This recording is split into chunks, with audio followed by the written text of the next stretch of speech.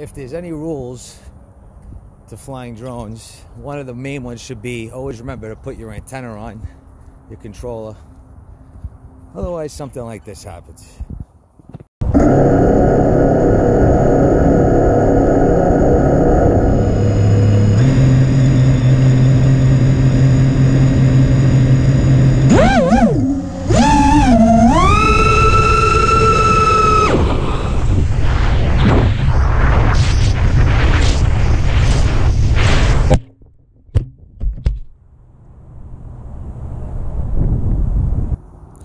Somehow there was absolutely no damage to the drone after that. It went down about 60 feet. It's pretty crazy.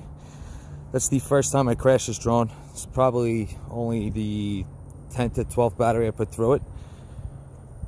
But seems alright. So that's good. Took the battery out. It was very hot because I had the motor spinning. But so far so good. Okay, well, turns out I was wrong. After further investigation, I realized that my GoPro is now finished. I tried to take off and fly again, and when I hit the record button, absolutely nothing happened. And then I realized the light on the bottom is blinking red.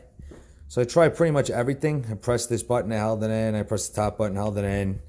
I went to look up some videos to see if maybe there was something I didn't know, but evidently this is the flash of death from what I understand, and I can't get it out of this flashing mode, so I think I killed my GoPro camera with that crash. But this is a session 5. I think I want to go for a 7 black anyway, because I want to see how the image stabilization looks. But there you have it. I killed my camera. My GoPro session is dead, but my alien lives on.